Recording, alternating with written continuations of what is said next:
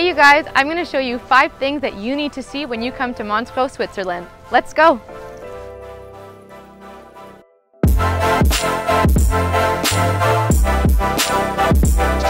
Our first stop is perfectly timed because it happens to be Freddie Mercury Celebration Day. In 1978, Queen and Freddie Mercury came to Montreux to record their album Jazz, and he fell in love with it in the process, deeming it one of his favorite places in the world.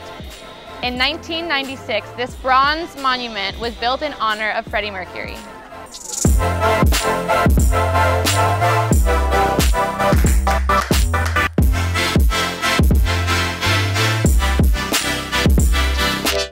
Can you guess where our next stop is? We're here in front of the Casino de Montreux, which was built in front of beautiful Lake Geneva in 1881.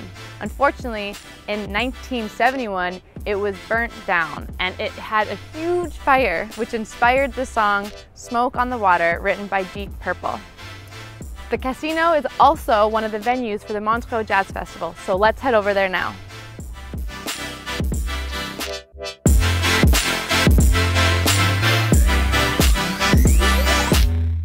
Montreux is not known for just Freddie Mercury. It is also home to the biggest music festival in the world, the Montreux Jazz Festival, which has featured some of the biggest names in music history: Eric Clapton, Ella Fitzgerald, Ray Charles.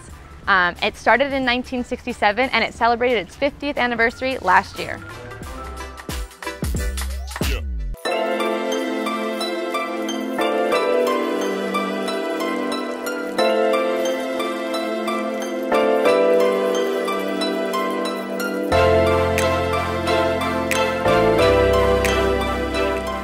Guys, look how beautiful this is. We are standing in front of the Chateau de Chillon, which was dated back to the 11th century. And in the 12th century, it housed all of the Dukes of Savoy. In the 16th century, it was used as a prison. And now it's Switzerland's most historic and most visited monument. Look how beautiful it is. And then, just over there, you can see the Lavaux, which is a UNESCO cultural heritage and one of Switzerland's most famous wineries.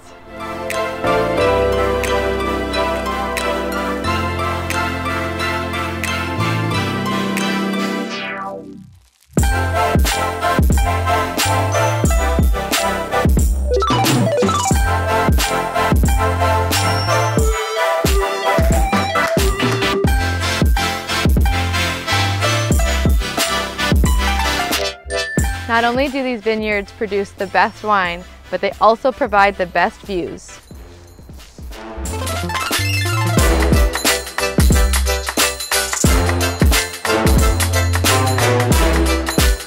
And of course, you guys, the last stop is the Montreux Volleyball Masters. It is the most prestigious invitational tournament in volleyball history. It's been running for 34 years, and it's not something you want to miss.